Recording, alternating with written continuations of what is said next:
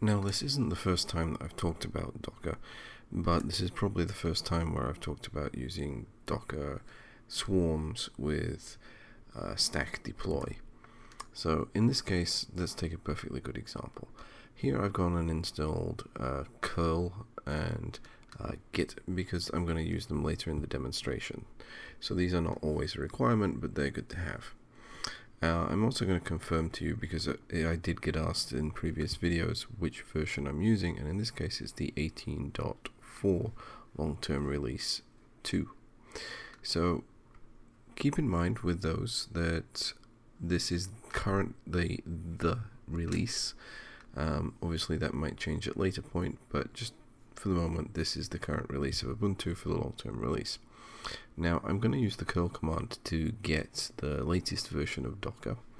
So this is actually going to run a shell script, and for those of you who've watched some of my other videos, we talked about how we can embed shell scripts or PowerShell scripts also into the build process in order to have a machine that already has things installed on it. So you could, as an example, do this by baking into the build of your Linux machine all the necessary steps, including, as an example, this curl command to go off and get the installation. That would then effectively build you a machine fully automated every time. But for the moment we'll just let this one finish what it's doing and go ahead and start making the regular modifications which I would expect most people to do. So the very first thing I expect anyone to do is, once you've done the installation, confirm what version you've actually got installed. So in this case we're going to quickly confirm that, again, I'm not cheating, this is the same Linux host, that's my version of Linux, and also that's the version of Docker that's installed. So we can see we've also got the server version here as well.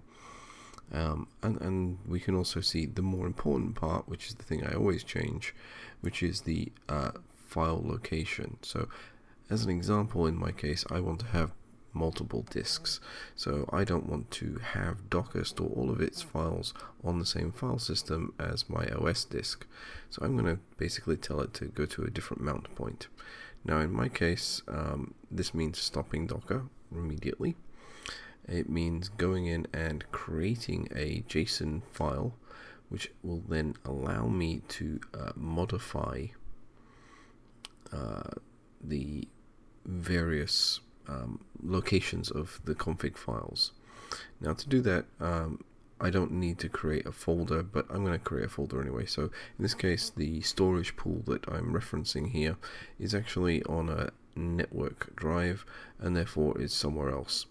So I'm just creating a folder structure so that my servers go to an appropriate folder rather than dumping everything into one location and having them potentially overwrite one another. So now that that folder structure is created, I'm going to go ahead and now point to it using the JSON file. Now you can do this by manually creating the file, and I've done that I think at least once before in another video, but for now I'm just going to happily use the cat argument to create the file fully configured as I would expect it to be. So here we see our Docker root references my previous location, and we're using the storage driver, the overlay 2. You can just use overlay, but the current version is overlay 2. I'd recommend that you do that, otherwise you will get a warning message telling you that the overlay is being deprecated. So it doesn't prevent you from using it, obviously, but it's something to keep in mind. So next up we go and start Docker again, which is a straightforward process, and what we're going to do is very quickly confirm the Docker location. So if we do the docker info command again, we just look to see where our root location is. We see it's now that mapped network drive that I have, so we're going to go ahead and just simply use that. So we can do a quick look into the directory, and if we look for our host here, we can see that we've got 2 folders. This particular server is called server 1. Not terribly great, I know, for imagination, but still you get the point. And here we have some files. So from this point on, we can now go ahead and start building our applications. So we're going to immediately now start up with creating the Docker swarm, because that's the first thing that we're going to need to do. We can't use any of the service functionalities, the secrets, or other deployment things until the swarm is actually running, which is one of the differences between having a standalone instance and having multiple ones. So I've created my Docker swarm here. I'm just going to take the key from this and paste it into my secondary node, which is off screen, which basically is following along at roughly the same point as my primary one here. So Docker is already installed, we're up to this point, and instead of doing the Docker swarm initiate, I'm just going to go paste the Docker swarm join into the other one. So if I just show you that we have the Docker nodes ls, and at the moment you'll see that we just have the one, and if I paste that join command along with the token key that goes with it off screen, I should then be able to go back to here and list the hosts once more, and you'll see that the other server has joined. And now you can see we have a worker node. Now, it's not always a good idea to have such a small number, and usually I would recommend that you have a minimum of at least 2 managers to 3 plus workers. But in this case, we are working with a small lab, so we're just going to go with what we have. Now, next stage, we obviously need to test some applications here to kind of get the functionality going. So in this case, I'm going to use the git clone functionality and clone an existing deployment from the Docker examples list. So you can go to GitHub and download the Docker samples. In this case, it's a voting app, so it has a PostgreSDB, a couple of web front ends, so you can kind of have that experience of playing around with the application rather than needing to write your own just for learning purposes. So if we use the Docker stack deploy, and then we're going to use the compose file, so we're actually going to use the file from the download here.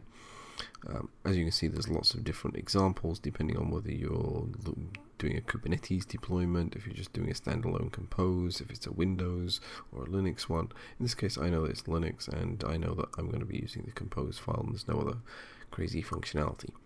And as you can see, once you run that, first of all, the service in this case is called vote, which is the last part at the end of that command.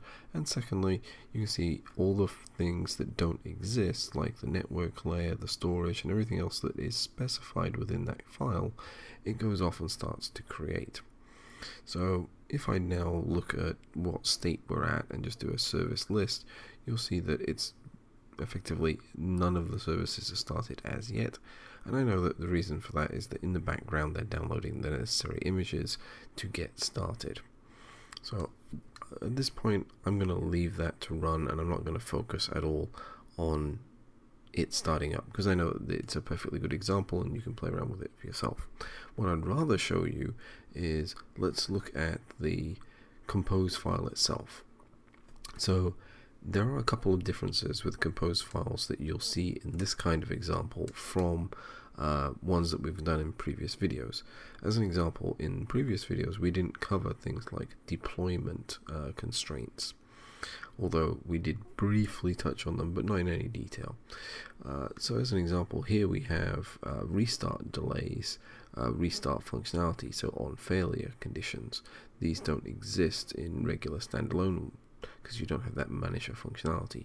We also have a constraint here telling us that the role or node that it should be going to is to the manager node. So that basically dictates where that container will get loaded. You could say worker, or in this case manager. If you had a mixed environment, you can say Linux or Windows. So it doesn't just have to be node, you can also specify by OS, and we can also see that we have a data volume, so we know that we have persistent data storage on the manager node which will be located. Now that sums it up for this video. If you liked it, give us a thumbs up. If you didn't, you know what to do, and as always, subscribe for more content.